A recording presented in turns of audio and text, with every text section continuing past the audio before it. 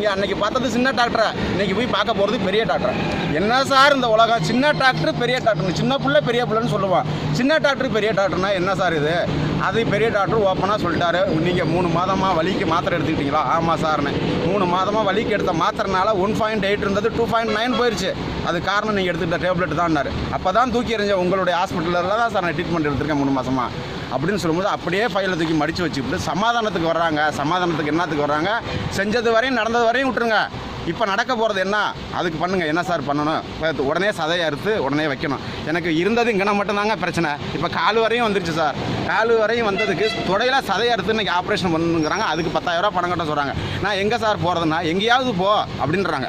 அதுக்கடுத்து டீனா போய் பார்க்குறேன், எலும்பு டாக்டர் வந்து அடிக்க வராரு சார். என்ன சார் இப்படி பண்ணுறீங்க? என்ன சார் உன்னால் என்னையா பண்ண முடியும்? கையை வாங்கிட்டு அடிக்க வராரு சார். பப்ளிக்கில் அவ்வளோ கேமராவில் அவ்வளோ பப்ளிக் முன்னாடி கையை வாங்கிட்டு அடிக்க வராரு. அதுக்கு நான் என்ன சொன்னேன், அடித்து பாருங்கள், உங்களால் முடிஞ்சால் கொன்னுவிட்டுங்களேன். நான் அட்மிட் ஆகி ஹாஸ்பிட்டலில் அட்மிஷனுக்கு தான் வந்தேன். என்னை கொன்னுவிட்டு பணமாக வெளியில் போகிறீங்களா, அனுப்புறீங்களான்னு கேட்டதுக்கு உடனே நர்ஸை கூப்பிட்டு இந்த ஆளை வெளில அனுப்பு, ஃபஸ்ட்டு டிஸ்சார்ஜ் பண்ணு, வெளில அனுப்பு, இந்த ஆள் இருக்கக்கூடாது இந்த இடத்துல, அனுப்ப வெளியில் அப்படின்னு கடுமையான வார்த்தையில் நர்ஸுக்கிட்ட கடுப்படிக்கிறாரு. கடுப்படிச்சு அவங்க பூரா அந்த 12 மணிலேருந்து என் கிட்னிக்கு இருந்த பிரச்சனைக்கு நரம்பில் ஊசியை குத்தி ஒரு இன்ஜெக்ஷனை செலுத்தினாங்க. 400 இப்போ சுற்றி 100 கட்டெரும்பு கிடைக்கிற மாதிரி வலி வேதனை கத்துறேன். அப்போ தான் அவங்களுக்கு உணர்றாங்க தவறான ட்ரீட்மெண்ட் நம்ம கொடுத்துட்ருக்கோன்னு. அதுக்கு மேலே இப்போ வந்து சமாதானத்துக்கு வந்து டீன்னு சொல்கிறாரு. போய் கேட்டால் அப்படி தான் இருக்கும், நீ 12 செலவு விட்டு புதுசாக செலவு பண்ணு, இல்லைனா எப்படி சார் பண்ண முடியும்? உங்களுக்குன்னு ஒரு ஹாஸ்பிட்டல் இருக்கியா, போயா சிஹெச் அப்படின்றாரு. அந்த டீனையும் அந்த எலும்பு முறிவு டாக்டரையும் சரியான நடவடிக்கை எடுக்கணும். தமிழக மக்களே சரியான நடவடிக்கை எடுக்கணும். எனக்கு நடந்தது மாதிரி மற்ற யாருக்குங்க நடக்கக்கூடாது. என் மூலியமாவது 400 பேரில் 4 லட்சம் பேர் நல்லா இருக்கணும் இந்த உலகத்தில். அதுக்கு தான் நான் போராடிட்டு நிற்கிறேன். ஓகே. அப்போ வந்து கிட்னியில் பிரச்சனைன்னு சொல்லி ட்ரீட்மெண்ட் எடுத்தாங்க. ட்ரீட்மெண்ட் எடுத்து 1.8 இருக்குது, உங்களுக்கு நாங்கள் வந்து ஆப்ரேஷன் பண்ணுற மாதிரி இருக்கும், ஒரு ஸ்கேன் எடுத்து 2,200 ரூபா ஆகும், அதை பாம்பேவுக்கு அனுப்பணும். பாம்பேவுக்கு அனுப்பி அந்த டெஸ்ட்டு வந்த பிற்பாடு தான் நாங்கள் உங்களுக்கு முடிவு பண்ண முடியும்னு சொன்னாங்க. பணம் காசு அதிகமாக செலவாகுமோ அப்படின்னு பயந்துட்டு, குடும்ப சூழ்நிலை காரணமாக பயந்து வெளியில் வந்து சில நண்பர்கள் சொன்னதுனால எஸ்ஆர்எம் ஹாஸ்பிட்டலில் வந்து பார்த்தேன். 3 மாதத்துக்கு முன்னாடி அங்கேருந்து ஆர்தி ஹாஸ்பிட்டல்லேருந்து வந்து 15 கேப்பில் எஸ்ஆர்எம்க்கு வந்து கிட்னி டாக்டர் தான் வந்து பார்க்க வந்தேன். கிட்னி டாக்டர் என்ன சொல்கிறாரு, இந்த 2 பிருவத்தை மட்டும் தூக்கி பார்த்துட்டு, இன்றைய காலகட்டத்துக்கு ஒரு விவசாய குடும்பத்தில் பிறந்த பட்டிக்காட்டில் கூட அன்றைக்கி ட்ரீட்மெண்ட் நல்லா எடுத்தாங்க. ஒரு கிட்னி டாக்டர் எடுக்கிறாரு, கண் பிருவத்தை மட்டும் பார்த்துட்டு உங்களுக்கு கிட்னி பிரச்சனை இருக்குன்னு யார் சார் சொன்னது அப்படின்னாரு.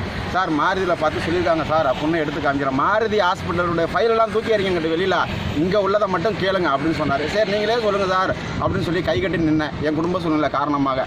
அவர் என்ன சொன்னார், அப்போ நான் சொல்கிறத கேளு, போய் எலும்பு டாக்டரை போய் பாருனார். எலும்பு டாக்டர் 5 நாள் தொடர்ந்து அந்த முதுகில் பின்னாடி கரண்ட் வைக்கிறாங்க. அவங்க கொடுத்த மாத்திரையை தான் நான் ஃபாலோ பண்ணி 3 மாதமாக சாப்பிட்டுருக்கேன். வலி குறையலை, வேதனை அதிகமாகிருச்சு. மறுபடியும் இப்போ 3 நாளைக்கு முன்னாடி நானும் எங்கள் அம்மாவை சேர்ந்து பார்த்தா அப்போ அங்கே கிட்னி டாக்டர் தான் போகிறேன். அப்பவும் அந்த டாக்டர் சொல்கிறாரு, மற்ற டாக்டர் சொல்கிறாரு, இன்னொரு டாக்டர் அதே மாதிரி அவங்க சொல்லி வச்சது மாதிரி 2 பிருவத்தை மட்டும் தூக்கி பார்த்துக்கிட்டு உங்களுக்கு கிட்னிலலாம் எந்த பிரச்சனையும் இருக்கிற மாதிரி தெரியல எங்களுக்கு, நீங்கள் போய் எலும்பு டாக்டரை பாருங்கிறாரு. எலும்பு டாக்டர் உடனே என்ன செய்கிறாரு, உடனே ஒரு ஸ்கேன் எழுதுறாரு, உடனே ஒரு இதை எழுதுறாரு, ரிப்போர்ட் எழுதுறாரு, எம்ஆர்ஐ ஸ்கேன் அதை இதை எடுக்கணும்னாரு. என்ன சார் இப்படி சொல்கிறீங்க, காசு இல்லை. அப்போனா நீங்கள் காசை ரெடி பண்ணிட்டு 2 நாள் கழிச்சு செவ்வாய்க்கிழமை சேர்ந்துக்குங்கன்னாரு. செவ்வாய்க்கிழமை சேர்ந்தேன். மறுபடியும் காசை நண்பர்கள்ட்ட கடனை வாங்கி மறுபடியும் சேர்ந்தேன். சேரும் பொழுது அப்போவும் என்ன செய்கிறாங்க, மறுபடியும் எம்ஆர்ஐ ஸ்கேன் எடுத்தாங்க. எல்லாத்தையும் எடுத்து எல்லா ஸ்கேனையும் எடுத்துகிட்டு ரத்த டெஸ்ட்டு, யூரின் டெஸ்ட் எல்லா டெஸ்ட்டையும் எடுத்துகிட்டு நாளை காலையில் எம்ஆர்ஐ ஸ்கேனை பார்த்துட்டு 12 மணிக்கு உங்களுக்கு எலும்புக்கு ஆப்ரேஷன் கன்ஃபார்ம் பண்ணுறாங்க. சரி சார் நான் பெட்டில் படுத்திருக்கேன். காலையில் ரவுண்ட்ஸ் வராரு. அதே இந்த சீஃப் டாக்டர் யார், எலும்பு முறிவு டாக்டர் பார்த்துட்டு அந்த ரத்தம் டெஸ்ட்டு நான் 3 மாதத்துக்கு முன்னாடி சொன்னேன் பாருங்கள், ரத்தம் டெஸ்ட்டு யூரின் டெஸ்ட்டு எடுங்கன்னு.